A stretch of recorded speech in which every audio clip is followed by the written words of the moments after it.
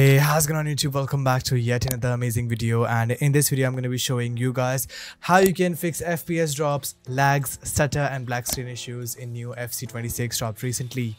This video will be covering all of the best game and PC settings, so make sure to stick around till the end. And with all that said, let's get started with the intro. Alright, step number 1 is the best Windows settings, and for that simply search for settings onto your PC, and once you're over here, head over to personalization and then click on colors. Disable transparency effects, as this will help you to disable unwanted Windows animations and translucent appearing surfaces. After that, click on the gaming button, head over to game bar and turn this thing off. It is an overlay service, and disabling that will help you to optimize your PC a ton. Go back to gaming, head over to game mode and turn this thing on. This will help you to optimize your PC by turning things and applications off in the background, helping you to optimize your performance a bit. Then click on the graphics button underneath and then click on the optimizations of windowed games. Make sure that this is set to on, and then click on advanced graphic settings and enable hardware accelerated GPU scheduling. Both of these options will help you to reduce input latency and utilize your graphic card to render the game. After that, head over to Steam, right click on your game, head over to manage and then click on browse local files. This will take you to the download location of your game. Simply copy this file path. Come over here, click on add desktop app button and then paste this file path over here. Select FC26 and then click on the add button. Once that is added, scroll down and select it. For the GPU preference, from let Windows decide, set this into high performance, as this will allocate your GPU to run the game. And once that is done, simply head over to the top and search for core isolation over here. Simply head over to Windows security and then you're gonna have to turn off memory integrity. While this is meant for the safety of your system, turning this thing on will occupy almost 20% of your CPU resources, and you do not want that while you're playing the games. So simply turn this thing off. Your PC still has a ton of features to defend itself. Once that is done, simply close it and close system settings. Next step is compatibility settings, and for that, head over to Steam back again, right click on your game, then manage and then click on browse local files. Once you're over here, select fc26.exe, right click on that, head over to its properties, and once you're over here, click on compatibility and select disable full screen optimizations. This will help you to get rid of all of those stutterings and black screen issues if you're facing some. Then click on change high DPI settings and select override high DPI scaling behavior. Click on OK and then click on apply, and once that is done, simply close it. Next step is disabling unwanted background applications on your PC, and for that simply search for local group policy editor and then select edit group policy. Now make a note that this step will only be available for Windows Pro users. Once you're over here, head over to computer configuration, then administrator templates, Windows components, and then app privacy. Right over here you'll find something called let Windows apps run in the background. Double click to open this policy up and make sure that this policy is enforced. Then click on default for all applications and set this into force deny. This will deny all of the applications running in the background, allowing your PC to breathe a bit and optimize your FPS while you're playing the games. Once that is done, simply close it. Next step is removing unwanted startup applications. This is really essential. Open up your task manager and over here click on the fourth tab that says startup apps. Over here start disabling all of the unnecessary startup applications which you do not feel that you need when you boot up your PC. This will help you to reduce the number of applications running in the background right after the boot of your PC, and not just that, it will also help you to reduce your booting time. Next step is creating a restore point, and for that simply search for create a restore point on your PC, and right over here select local disk C, click on the create button and name it FC26 and press enter. This is to ensure that your system is in the safer hands, and once that is done, simply close it and close system properties. Next step is the FC26 FPS pack. I'll be leaving a link to this down in the description below. You guys will find in 6 very simple folders over here which are really essential as well. First one is CPU priority, in which I have left AMD as well as Intel CPU priority. If you guys have an Intel CPU like me, double click and apply the Intel CPU priority. This will help you to set up the correct DWORD value for your processor to optimize its performance. Similarly for the AMD CPU. Second folder is RAM optimization, which does the same thing but for your RAM. Over here I have left a ton of presets according to your PC. To know which one you need to choose, simply search for system information and then look for the installed physical memory, that is 32 GB for me. You have to simply double click and apply that registry for your PC, and it will help you to optimize the performance of your RAM. After that, if you feel that it's not working well, you can always reset it back to default using this registry over here. Third folder is FC26 priority, in which I have left above normal, high priority and normal priority for FC26.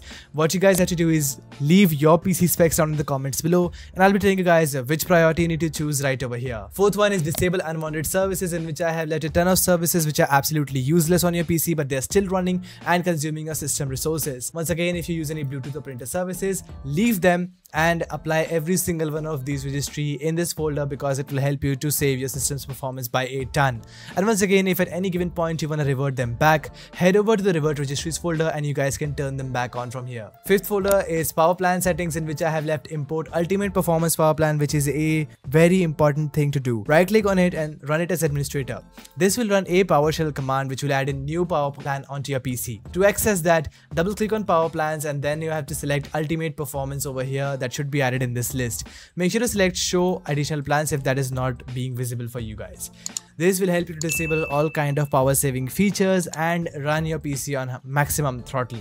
Once all of that is done, the sixth folder is useful programs, in which I have left clean temporary files. You wanna have to right click on this as administrator. This simple software will help you to clean all of the temporary files on your PC. Simply press enter and all of them will be cleaned directly. Once that is done, simply close it. Second is MSI mode utility 3.0. Simply right click and then run it as administrator. This simple software helps you to optimize the performance of your GPU. Simply look for your GPU and click on the MSI button next to it, and for the interrupt priority select high. This will allow your graphic card to handle more interrupts on a higher priority, allowing you to optimize your performance and maximize your FPS. Once that is done, simply close it. Then close the FPS pack. Next step is fixing all of your packet loss, ping issues and latency using GEARUP Booster.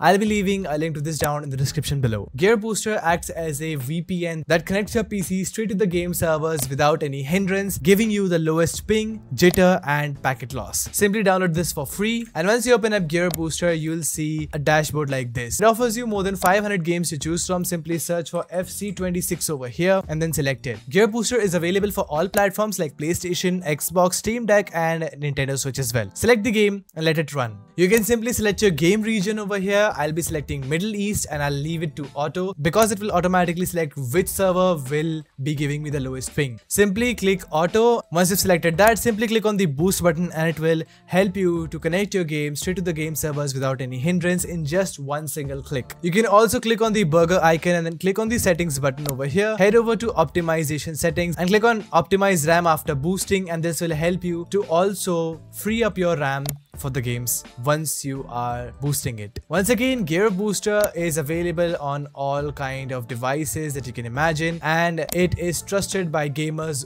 worldwide. I have left a free download link to GEARUP Booster right in the description below. Make sure to go and check it out. Next step is disabling Sys-Main, and for that simply press Windows and R key together and then type in services.msc. Press enter and over here search for Sys-Main in this list. Simply find it and double click to open it up. For the startup type, make sure to set this thing to disabled, and if the service is already running, click on stop. Sys-Main is actually consuming up to 15% of your CPU resources while you're playing the games, and this is not a very important service. You can feel free to disable that and save some extra resources for your games. After that, click on the apply button, close it and close services on your PC, and now you guys can drop into the game for the best in game settings. Okay, once you're in your game, what you have to do is head over to the settings gear, and now you have to click on settings. Then click on game settings. Once you're over here, head over to camera. Make sure all of these settings are set to as it is. Head over to visual. For the input overlay, keep it off. For connection monitoring, go with contextual. Input overlay off. Score clock, I have left it to on, and rest everything keep it default. Okay, under settings, head over to the display tab and then make sure that your active monitor is set to your native monitor and your display mode is set to borderless. Then you're gonna have to come down and disable VSync, and this will unlock frame rate limit. Set it to the highest available according to your monitor. That is 240 FPS for me, but I can go with unlimited over here. For the cutscene performance, go with half frame rate over here, and the render scale is set to 100 by default. You guys can reduce it down to 95 and see if that gives you better performance. For the dynamic resolution scaling, I have gone with off because we're gonna be using other things. Head over to the graphics tab and then make sure that the rendering quality over here is set to medium. For the strand based hair, go with off. For the grass quality, you guys can go with medium. Crowd quality, you guys can go with low over here because it doesn't really matter, but it saves a bit of your GPU and CPU performance. For the cloth quality, you guys can go with low or medium. Both of them works fine. Ambient occlusion, you guys have to go low, and motion blur should be set to off. Now once that is done, go back to your game, and now you guys can enjoy your game with the highest FPS possible. So guys, that was it for this video. I hope I could have helped you out. If I could have, make sure to leave a like and smash that subscribe button because it really helps me grow the channel. We're already very close to 250,000 subscribers and I trust you all. And I'll see you in another amazing video. Until then, stay tuned, keep watching Bear Fox, and peace out.